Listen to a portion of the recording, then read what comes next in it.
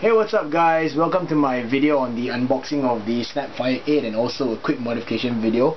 I've not handled a Snapfire 8 before, so I'm going to take you guys through my modding process and things that I encounter when I open up this Snapfire. Now before I continue, yes, it's available now in Singapore. I picked it up from Toys R Us. It was tipped off to me by SG Nerf.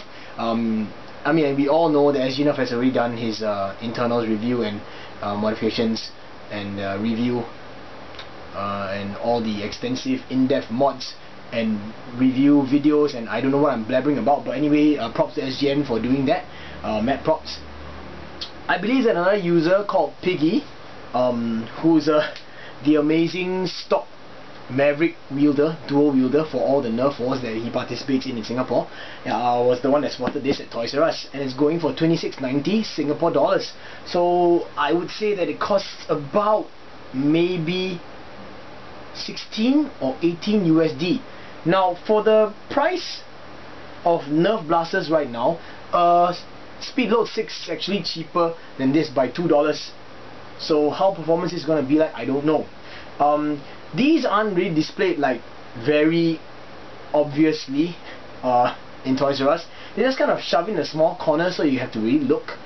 You can check out this video if you want to. That's when I picked up the Snapfire 8. It's just a quick video, you guys don't have to actually do it, just something that I wanted to just put up for fun. So anyway, I'm just gonna show you the box now. So Nerf Dart Tech Snapfire 8. It says here, get into the game, choose your blaster, pick a jersey, vision gear, same thing, recruit a team, take down your opponents, capture their flag. Dart Tech, dual firing modes, fast firing or long range. Yeah, long range is just like what, another 10 feet I guess. Snapfire 8, always wear vision gear, blah blah blah. Ages 8 and up, do not aim at eyes or face, all the usual disclaimers. Get more darts. Match this image to find the right Nerf refill packs, each sold separately. Dart Tech Dart. You know, we all don't care about that shit anyway. So, yep, so now the back of the box. The same retarded face guy that Urban Tigers had a caption contest for. So vision gear, competition jersey, equip your team. Okay, now this one says the Snapfire 8 puts customizable power in the palm of your hand. The unique dial force system firepower selector lets you customize for fast, short range fire or for powerful long range blasting. Load up, dial it in and score big. And 8 Dart Tech darts stick to Dart Tech jerseys, sold separately for easy scoring, whistle as they fly. Trigger force technology, one-handed, no cocking. So I guess they're really going to call everything cocking. We Nerfers call it priming, but now Hasbro themselves are calling it cocking. So I don't know if I want to change my terminology to cocking. Cock the blaster. Just pull the trigger to fire. Dial force system, which is this one over here. Choose your blasting mode. Fast fire, long range, and then they have images of the sharp shot, which features the blue dart holder area, Stormfire, Quick 16, Speed Swarm. So there's no more the Speedload 6, not in this picture. So anyway, I'm gonna get my cutter and I'm gonna just do the unboxing for you guys. Here we go. I don't really know what to expect. So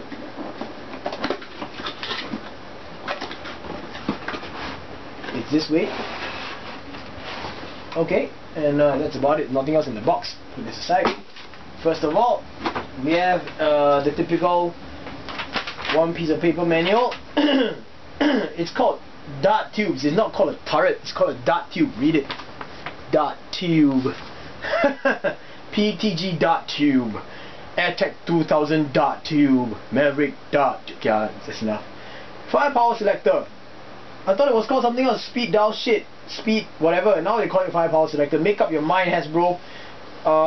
Be sure to read and follow instructions carefully before using this product. Nah, we don't have to. So to load darts, use the firepower selector. There's a nice number 8 over here. Turn the dial, pull the trigger to fire, let the trigger return all the way to its starting position to rotate the barrel and bring the next dart in firing position. Official Dart Tech rules, like last time they used to teach you different game styles, and throw this aside. So you can see it comes packaged with Dart Tech darts, and come on out. Okay, so you got 8 Dart Tech darts, and now onto the blaster. which is the main, I guess the main star of the show for today. We're going to, oh, it's plastic and paper, and they're not tying a knot anymore, they're just hooking everything in. So all you gotta do is just unhook it in a certain fashion and it comes right out. Yeah, it's pretty nifty. Guess you don't really have to use cutters anymore for this. So now this one comes out, it's twined over here. I'm just gonna rip this one apart. Right? Rip! Oh, I'm failing right now really badly. Okay, so nothing else here, put it away. So here we go, Snapfire 8. Okay, it's a little bit different from SG Nerf's version. I believe that his might be a prototype version, but let me show you why. On this side, if you take a close look, the speed and power, this knob, I remember SG Nerf's one being black. I might be wrong, but this is yellow, as you can see. And the knob is in orange. I don't know, I guess I have to check his video again to double confirm. So anyway, yeah, it's nice, looks like an alien blaster. It looks like a helmet of sorts. And this is set to speed. So let's see.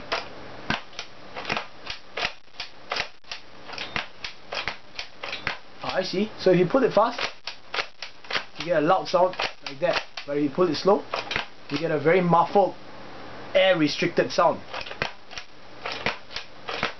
Trigger pull is, yeah, I guess it is tough. I have to exert a certain amount of force, and this part is really uncomfortable over here against my hand. Damn. Okay, now it's not so bad, but it's just like, you know, it's really sticky. The size of the handle is pretty good actually.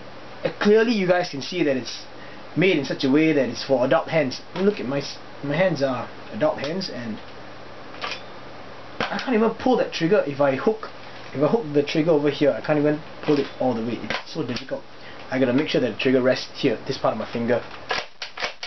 Alright, let me try it on my weaker hand because I'm a left-hander. Right, doesn't seem to have a problem. So now I'm gonna try and turn the dial all the way down to power. Let's just see exactly how tough it's gonna be. Alright, so now when it's maximum there, you can't turn the knob anymore. Alright, so I guess the initial pull requires a little bit more force, but once momentum kicks in, it's an easy stroke. So I guess it's kind of like you don't have time to hesitate before you pull the trigger. Just pull like that. It does take up a bit more strength though. So let's try a stock firing demo just for fun. Right, please bear with me before I start opening up the blaster. Here we go. Just gonna load up the turrets. Da da da da da. Uh huh. 7 and 8. Okay, put it all in. We're gonna turn it back up to speed. Okay. There we go, all the way up to speed setting, and we're gonna fire off just 4 darts. That's not too bad. Now I'm gonna turn it all the way to power settings. I'm sorry about my throat. Having some icky phlegm in my throat and shit. So anyway, here we go. This is on power settings. Yeah, the initial velocity of the darts are relatively significantly faster. What the hell is wrong with my English today? So yeah, anyway, so this is the Dart Tech Snapfire 8, and yeah.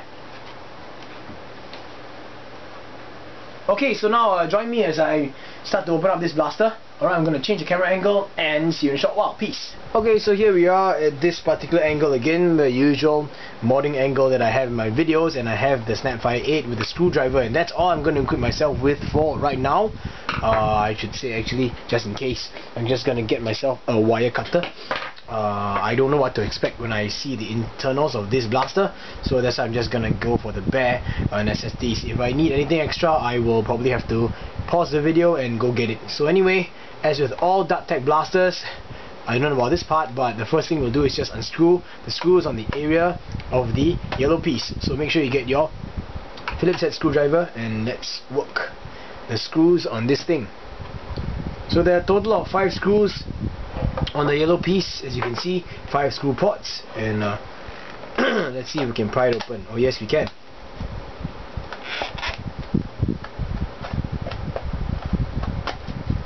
Just pry it apart. It feels like it's made of a different plastic than what used to be used in the other dart tag blasters, and this is really thin. That's kind of crappy. So yeah, let's see if I can remove the other side. Yes, we can. And honestly, the blaster looks kind of cool this way. I might want to keep the blaster this way. I'm not gonna keep that yellow shell. You can see the tire rotation and everything, so that's pretty cool. SG Nerf's one featured a set of white internals.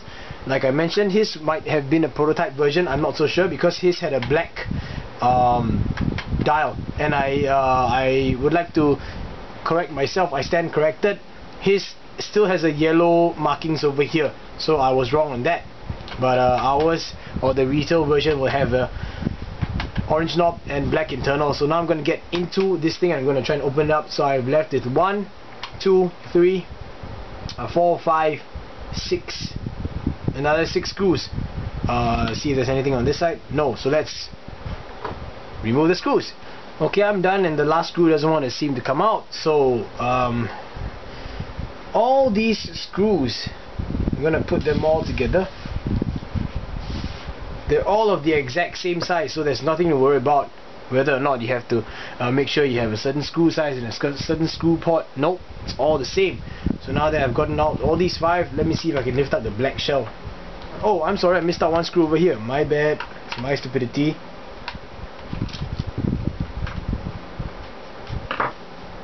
So, yep. Lift everything up. And we have the internals. Here we go. Everything looks pretty nice. It's all dark. And let's lift out the whole. Oh, okay. So now the shell's gone. All we have is just the bare blaster itself. That's how it works. See? Squeeze the trigger. And let's see how much this thing travels.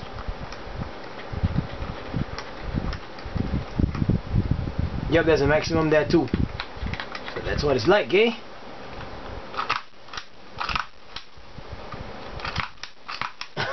It looks kind of silly firing this thing like that. So anyway, you can see screws over here. 1, 2, 3, 4, 5, 6. There's 6 screws on this thing over here on this side, and I have another one, just one over here. Oh no, it's not even a screw, only one over here. So all the rest of it's all here. Right, so pardon me, I've got a phone call to make, so I'm gonna cut this part and I'll get back to you in a short while. So see you then. Okay, I'm back, and yeah, sorry I had to make a phone call. So anyway, let's look at the trigger. These little flaps are made of thin orange plastic, and they seem to serve no purpose whatsoever except just providing cosmetics. So you won't have a hole over here. But yeah.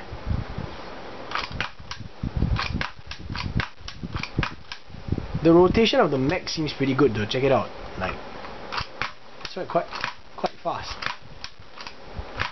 Like it clicks into place, then you squeeze the trigger. So if you pull it really fast, there isn't a chance for it to turn fast enough. It's so loose, you don't even feel a click sound. Like, there's no clicking thingy at all. It's just so smooth. I guess that loud smacking sound occurs when you squeeze the trigger so fast that it's quicker than the turret rotation mech. So anyway, enough of that. I'm gonna open up this part because I want to see what's inside here too, and I'm pretty sure that all of you are interested and dying to find out. I'm gonna get all these darts and put them aside because they are in my way. Right, and all these screws will go over here in this corner.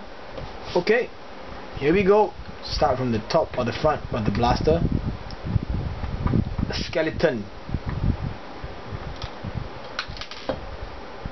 again, it's the same screw size, so that's a good thing. Let's continue and carry on.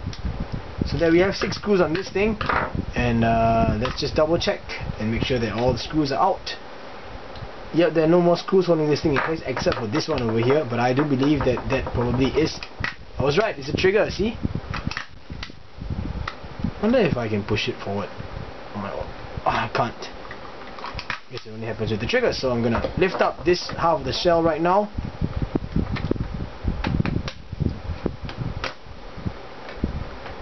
Whoa.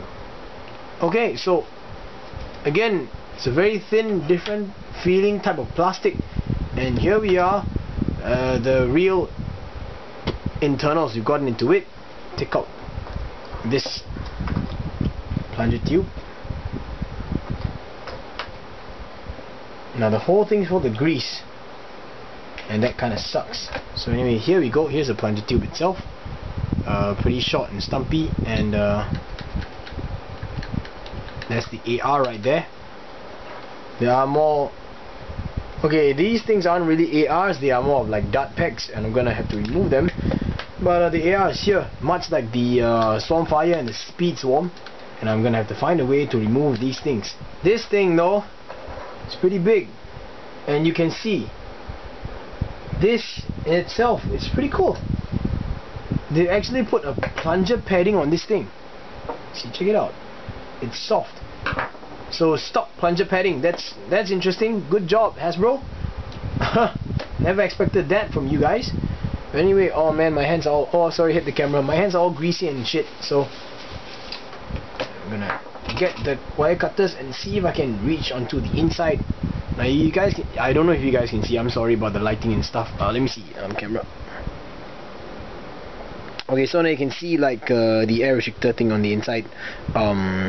It's like a crosshair thingy, so there's 4 legs that I want to break. Let's see if I can do that right now. Yes, I can. So, okay, so I've cut it out. And you shall. Okay, so that's it. That's it. Air restrictors out. I'm gonna just cut out this piece over here for fun. Can you see it? Yeah, that thin yellow thing, so I'll just cut it in this angle so you guys can see. Here you go. And the other one, here we go. So it's a clear slot all the way through.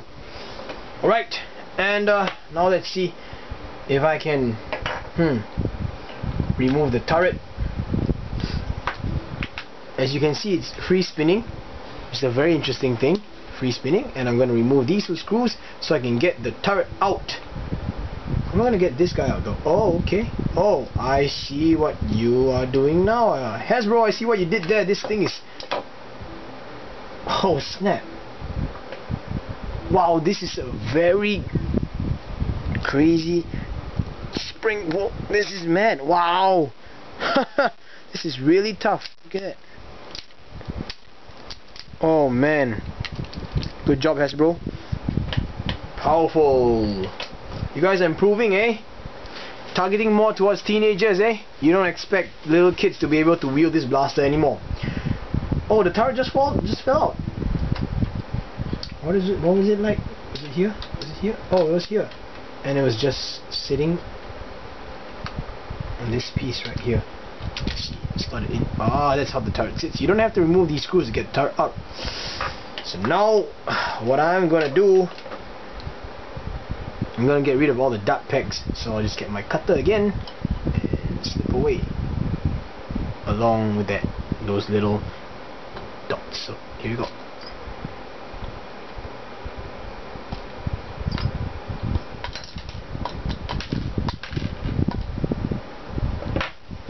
No more dart pegs in the turret. Just gotta make sure that this part doesn't have any flash sticking out. I just used my Dremel with this broken down conical sanding bit. Sorry it broke because I dropped it before, but I made the edges all smoothed out and stuff, so it's pretty smooth now. I had to wipe it down a little bit. because of all the debris and all the fuzz and all the whatever. And now it's smooth and smooth as a whistle, but I have to put some lube on this thing to make sure that it doesn't cut this felt at all. As you can see, it's felt, okay, felt, not rubber. It's very smooth. It's very interesting how Nerf has actually, you know, taken all our cues. So now I'm going to check this one out, this thing over here. I'm going to check the seal. The seal is pretty good. Wow. Okay, I'm not going to have to do any seal improvements on this. If you guys want, you can do an E-tape under the O-ring thingy, but I'm not going to do it. Seal is darn good. Okay, so what I'm going to do is just going to add more lube to this thing before I put everything back. Now, I don't think you guys are able to do a spring addition or spring modification because it's right here. You basically pull this thing back and it tenses up this spring over here, and then when you release it, it just snaps it forward back again. So that's pretty cool. It's like an arm. Arm pulls this thing back. Now if you notice over here, this nub is something that will travel upwards when you pull the trigger. So it reaches a certain point where you see as you push it up. Okay, I'm going to hold this part down. As you push it up, it bends this part over here, and in turn it pulls the plunger head back. And by doing so, you're actually lifting this part upwards, causing this spring to actually tighten up. So I guess if you were to mod, you have to find a extension type of spring instead of a compression based spring. And this spring is really very tough. One of the ways that you can improve this is to try to get this part lower or stretch it a bit more, because essentially what you're doing is you're just stretching out the spring even more. So let me get back to topic. As you squeeze the trigger, okay, I don't know if you guys can see carefully, I'm going to try my best. As you squeeze the trigger, you pull the plunger head back like so, and you can see the spring over here, over here actually stretching. Okay, so that's what happens. When you reach the top here, this part will actually slip out of this notch, as you can see. So that's when the blaster fires. So let me try and show it to you guys. I've got to hold everything down in place very nicely. So when it reaches the top, like so, okay, almost there, then it slips out at this particular point and fires, as you can see. So when it comes back down, it's going to hook back in place like that, and then you start the whole thing all over again. Alright, so hopefully this gives you a better insight and a better understanding of how the Snapfire works. So all the spring power is here. It's a pretty ingenious system that you can actually pull. So I guess that's the reason why you need such a long trigger pull. So right at the edge of it, it slips out. Alright, so now I'm gonna lube up, add some extra lube, and I'm gonna put everything back in place this way in. Right, and then we're gonna lift it up here, and it has to sit just here on the slip. This pin's gotta go inside here, push it down, and you have to make sure that these two parts over here, they line up. So that's the most important thing you have to take note of. Then what I'm going to do next is reinstall back the turret at the bottom here. You have to make sure this part goes in here and the yellow parts sit on the lip over here. Right, so far so good. Everything back's in place, and I'm going to get this half of the shell like that and close her up. Okay, we are done installing the original parts of this. As you can hear, the sound is significantly louder. Bam, bam. Just put one dart inside here and fire it off at my monitor for fun. Wow, okay, so yep, removing of the air restrictor really helps a lot with the air deliverance. Yep. So now this is done.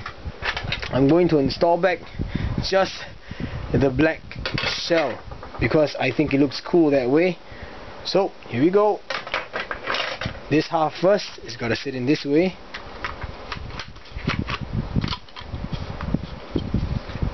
Like so. Then comes this half on top. And everything should lock in place like that.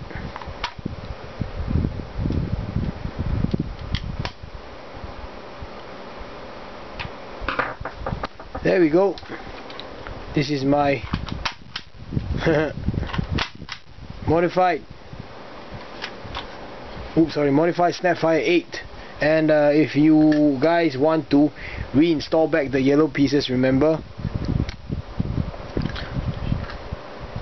look for the word that says dot tag. Okay, it's got to be the right side up. You guys can see the word dot tag. The right side up, it'll be on the right side of the blaster, so it's gonna line up like that. Okay, don't forget. So you push this one in first, and then you take the other half and you line them up, and then you slide them in place. And if you do it right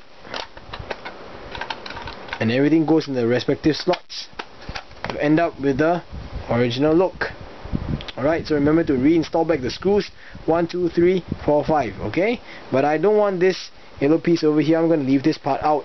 I really like the blaster in its half open or half closed form. So this state is my favorite state. I really think that this looks pretty cool, black and orange. So see you guys for the final I guess talk about this blaster. Peace.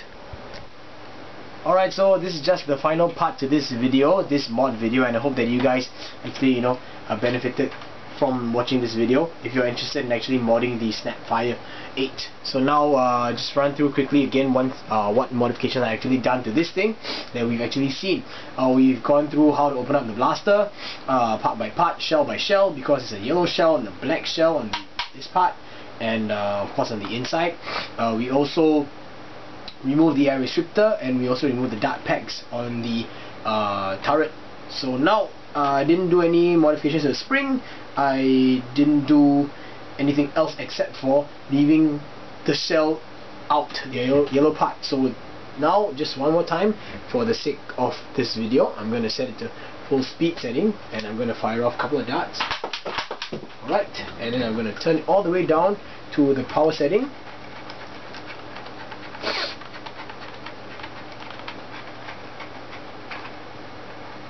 Right about there, and yep, so this is the modified dot tag Snapfire 8, and I do hope that you guys enjoyed this video. Now I know you noticed that my hair is a bit different. I just came out of the shower, and while I was in the shower I had this really crazy idea. It's I guess you could say it's a mod. It's just for shits and giggles, and I wanted to share it with you guys.